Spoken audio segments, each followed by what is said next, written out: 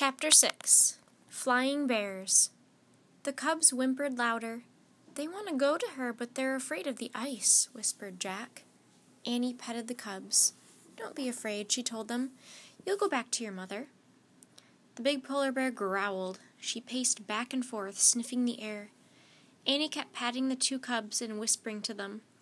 Jack looked in the book for anything that might help. Finally, he found something.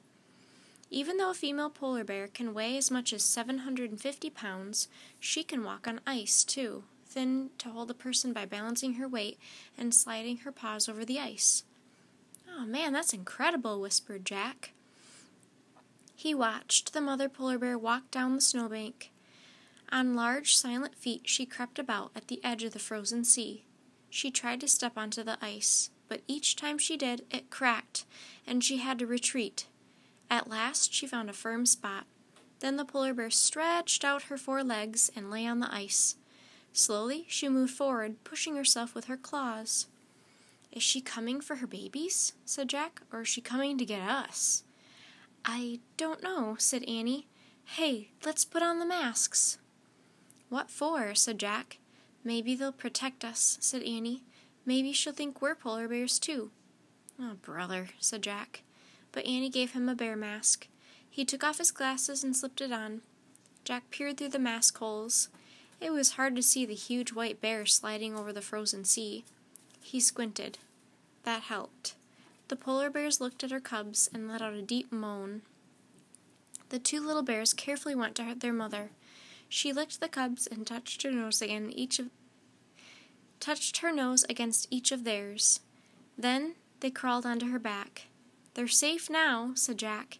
"Even if the mother breaks through the ice, she can swim with them to the shore."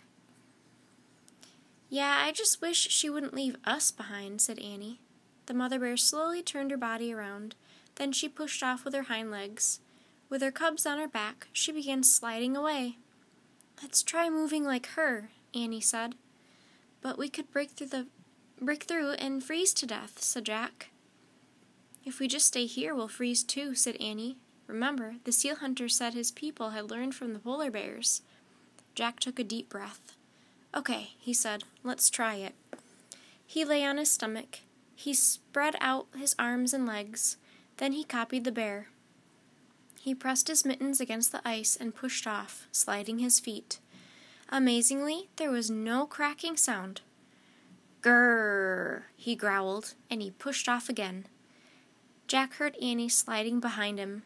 He kept going. He pushed and slid. He pushed again and slid again.